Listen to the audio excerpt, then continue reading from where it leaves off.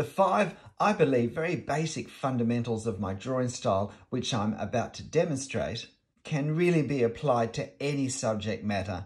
And 2 of them really need to be considered before we put the pen on paper. The first step is I need to carefully observe my subject. And this overlaps with the second step, which is particularly to find the forms, to get a sense of the shapes that we're wanting to draw, either shapes as complete wholes or as individual components.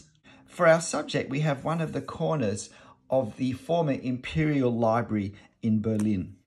Observing this, we can see that we have a rounded corner, we have sculptures, figure sculptures on the top, we have decorative columns here on the corner, we have windows that line up, but because of the angle here, this one doesn't line up. We have Corinthian columns and we have pilasters, which is the word for these shallow squared off columns. And in the lower half, we have this banding. The second way I draw the way I do is to start off visualizing the forms, the various shapes of our objects and the way the forms fit together around each other. I often try to imagine looking straight down and seeing a plan. So for instance, for here, and so we have this squared section here with 2 columns underneath it. So we're looking straight down on top. And then we have this shallow curve for the corner, and we have another 2 columns here. We don't really see what happens here, but the thing that it is important to realize before we start drawing is that these 2 columns sit back from the edge. So in fact, this line here, which it's easy to presume is part of the facade of the building, particularly looking here, doesn't in fact exist. And what we have is this wall here is actually set back from this wall and this wall. So taking the time to understand the forms of the shapes of the buildings I'm drawing, but also the various additional shapes that are stuck on in some sort of architectural decoration and how they align with each other is very important if I'm going to be able to do a credible drawing of them. It may be something I spend 10 minutes on. It may just be 30 seconds. It depends what my subject is. And having been looking at the forms, I also now, as I'm about to start drawing, work out which forms I'm going to draw first. Because I draw directly in ink and there's going to be no erasing, every line I put on the paper will be there at the end. So I can't do a big rough out of blocking out shapes with lots of rough guidelines, which I know I'm going to erase at the end. I need to be a little bit careful with the lines I make. And so what I'm doing is I'm breaking down to some of the smallest forms that we have. So I'm looking at this column as a form and this column as a form, but I'm also looking at this section where the 2 columns join together as a form. I'm looking at this down here as a form. And once I draw some of the forms on, once I get these forms drawn, I can then align these forms with them, which will help me plot this curve properly. Having explained these first 2 easy steps, I can start to draw. I do believe one of the biggest problems I see with drawing is that the pen has hit the paper before the eyes have seen enough detail to know where those lines on the paper should be put.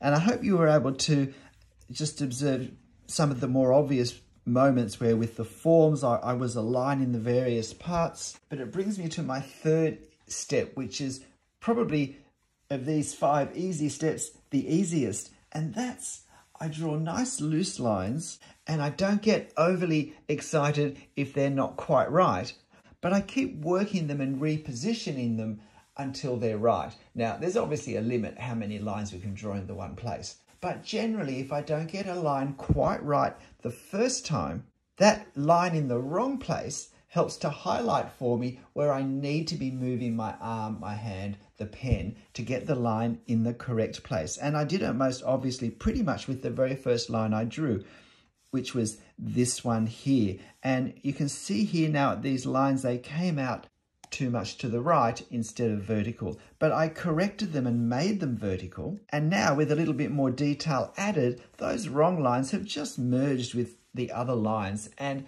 the brain will always go to pick up, to focus on the lines that are in the place it expects them to be. And therefore those other lines, it will just presume are just part of the background noise of lines in the less important parts of the drawing. Here, you'll notice that I forgot to allow for this balustrade here. But by the time I put these circles in, this isn't going to be nearly as obvious either. I made a bit of a mess with this capital here. In fact, there are so many places where I could point out and say, this isn't quite right. But because I kept adjusting lines to get them in the right place, my forms basically overall are in enough of the right place that they look okay. And then by the time I start to add this sort of detail in across the whole drawing, that further attracts the eye, and all the, if you like, false start lines become even less important. With my drawing style, people keep saying, oh, it's so accurate, but it's not. It's just that it's a style that I think disguises and hides and attracts the eye away from mistakes better than other, if you like, more precise styles, and therefore it works really well when we draw directly freehand in ink. But it also means we're not agonizing over, do I keep this line, do I erase it? Oh, I better erase it just to be sure and draw it again. It does help us to keep moving, to keep progressing our drawing. And so far, this is just over 15 minutes. I think it's 16 or 17 minutes or something. So I'll do a bit more, and then I'll talk about the final 2 steps, the final 2 principles, ways of thinking, ways of drawing that I use in my drawings.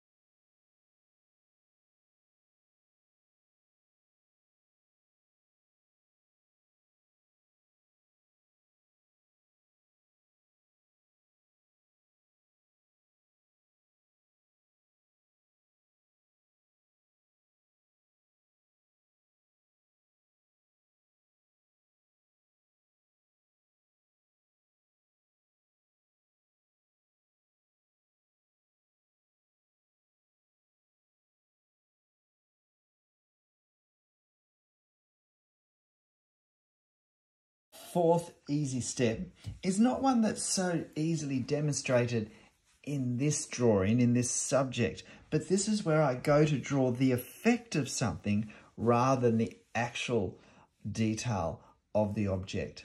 And this is particularly good when we have a massive detail that's either too small to draw accurately, or the distance we're at means that while we could draw it in another drawing, in this drawing, it's very difficult. So this crowd of people here is probably the best example I have of that, where really I'm just representing them by very small gestural lines that basically represent torsos, heads, limbs. It's the same principle that I would apply, say, to leaves on a tree. I'm going to use it when I draw these figures up on the roof line or the parapet. So I'm just going to finish these details, and then I'll tell you and show you the 5th element that I consider very much when I draw, which I think is very important for how my drawings turn out.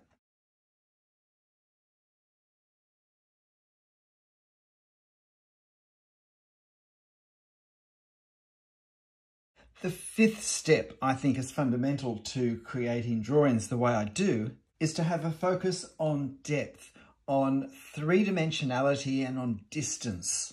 That means that where we have in architecture, that means taking every opportunity to add the lines that are so easy to miss, which actually create the sense of three dimensions. Particularly when we have, say, windows that have depth being cut into the walls that they sit in, and we don't look at them directly on, but from an angle. In that case, we do get an edge. And if we draw that edge in, then it creates a much stronger sense of depth of three dimensions. And it also gives us somewhere to put hatch in or mark a tone as well to create shadows.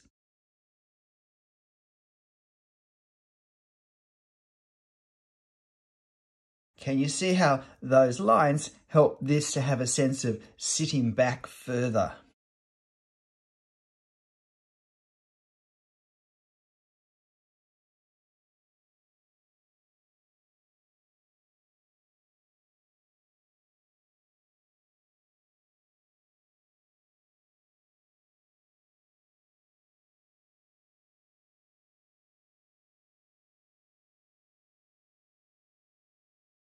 Can you see how adding these lines lets these things now come forward more or go back underneath?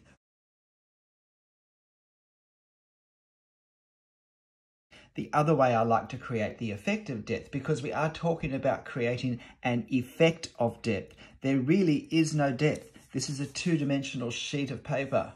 So we want to create something that looks on the page like there's real depth, as if the object is a lot further distant. And that's to change my drawing style for things further away and to use a lighter pen. So because I used a 0.3mm pen, I might actually switch to a 0.1 to do this building here. And I'm going to draw it with a lighter touch because we don't see the same detail from things further away as we do from things closer. So to draw with less detail creates the illusion that this is further away. Our brain reads less detail and a lighter line as, oh, that's further back than what's closer and with a darker line. Let's have a look.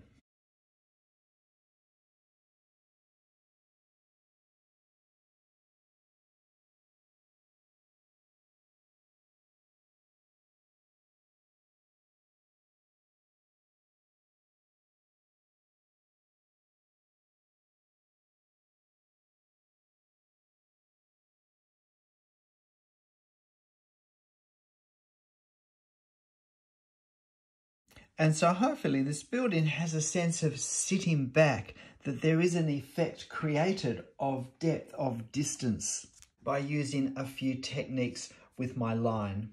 G'day, I'm Stephen Travers. While this isn't the totality of how I create my drawings, these 5 fundamental factors, careful observation, finding the forms and the relationships between the forms, both before I start drawing with relatively loose lines, not being afraid to correct ones that aren't quite right. And then when I do need to draw things that are more complex or too small for normal line work, I work at creating the effect. And one of those effects I work at creating is a sense of distance, which comes up over and over again in the urban landscape.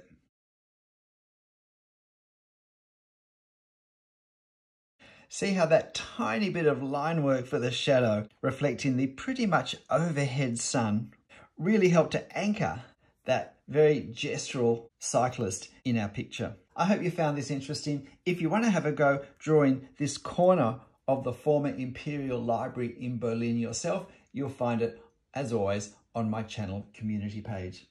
But whatever you're drawing and however you're drawing it, make sure you have fun. I'll see you next time. Bye.